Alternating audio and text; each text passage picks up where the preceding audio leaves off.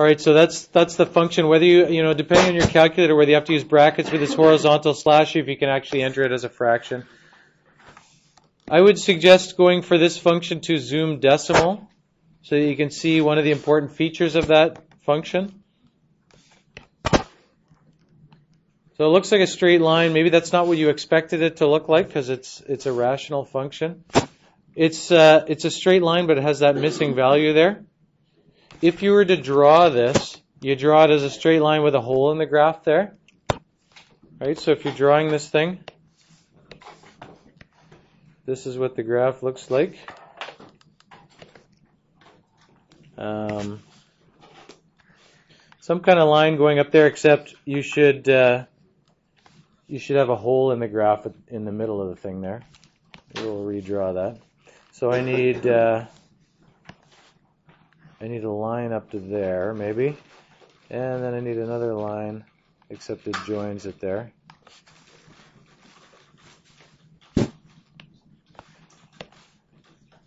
I'll just freehand this part of it. There's the graph of that. All right?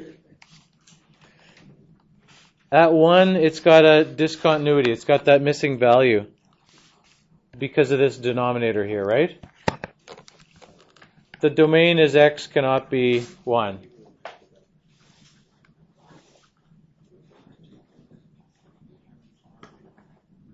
If you're drawing the second graph here, you can't put that on the calculator, but you can draw the graph because it's going to be essentially the same with one slight difference. Oh, that was really good.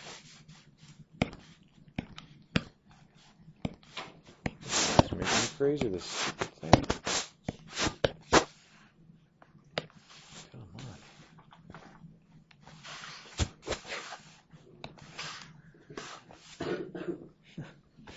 Oh, come on. The shift key is stuck down. That's what it is, that thing. It's virtually stuck down. It's not actually stuck down.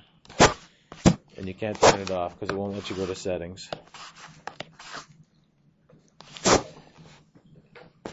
So before I start using language, it will have to be bleeped out on this video. Let's finish talking about this. This function is exactly the same, except it looks more complicated because it says this function applies everywhere except for 1, but where it's 1, this applies. How do I do that here? Let's go back to the calculator. What does it look like that value should be? If I'm tracing here and I start to go to the right, what does it look like the value of that hole should be? Yeah, because you notice when you get to 1 here, this disappears, but what does it look like it should be? Looks like it should be 2, right? Looks like it should be 2, but this is defining it a different way. This is saying when you get to x is 1, it's actually 1. So how would you draw that? Yeah, there's got to be a dot down here, right? This is difficult because there's no real thing that you can probably think of that's like that. Most of the time we have, say, a plane this could be the height of a plane taking off, so the plane's going up. You don't have real things where plane's taking off, it's nicely going up like this, and instantly it's down here, and then instantly it's back up there. Right? You don't have that. Real world things are not like that. Okay, plane's taking off, oops, suddenly it's here, suddenly it's there, right? Instantaneously, doesn't happen. But for this function, it's going to help us understand here. Make sure not to do something requiring the shift key or we'll become very mad. There's that same thing, only this is x plus 1, so it's basically the same graph, but the hole is filled in. The reason that these three functions are here is because of the following.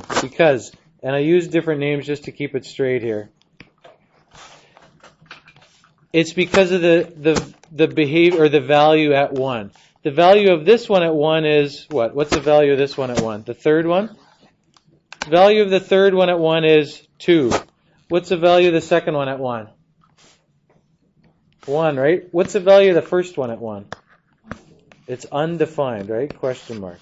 So we can say here that f of 1 is undefined. We can say that g of 1 is 1. And we can say that h of 1 is 2.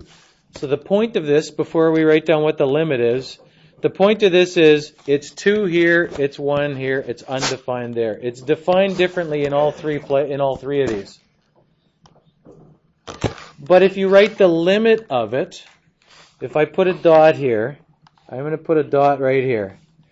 As that dot moves closer and closer, here's the dot moving. See, it's getting closer, and this is getting closer. What is that from either side? What does it look like that value is heading for?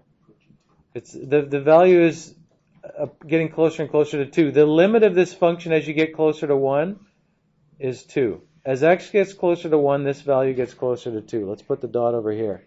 Okay? As this is getting closer and closer, what's happening? It's getting closer and closer to 2. Doesn't matter that this value is defined down there. As I come from this side, where is it heading for? 2. Okay, it doesn't matter that that point's down there. And this one's the easiest one because as you get closer to, as x gets closer to 1, the value is getting closer and closer to 2. It doesn't matter how the function's actually defined. The limit of all three of these are the same. The limit of f of x as x approaches 1 is 2. Even though it's undefined at that point, the limit is 2. The limit of g of x, except, why am I putting it there? The limit of g of x as x approaches 1 is, this one is the one that's the most uncomfortable one because it looks like it should be something else. And the last one here, the limit as x approaches 1 of h of x is 2. The limit is the same in each case, 2, 2, and 2, right? They're all the same even though the function is defined differently. What we're going to learn eventually is that the function is continuous at that point when these match. If the limit is the same as the function value, that's how you can say that it's continuous. It's continuous there because those things match. If they're different, it's definitely discontinuous because this is saying the function's heading for 2, but then suddenly it's equal to 1. That's going to mean that it's discontinuous. There's a jump in the function. And then the undefined one we have to think about, but it's going to say there's some kind of discontinuity there because the function is not the same as what the limit is. The limit and the function do not have to be the same. Are we okay with that? I know that this one's troubling because you want to say, well, look, it's actually equal to 1. Doesn't matter what it's equal to. The limit is saying, what does it look like it's heading for as you come from the left or the right?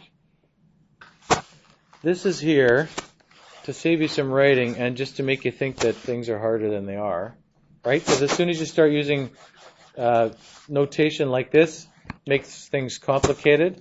I'm going to stop this and restart it again, but you can try and read some of that and think about whether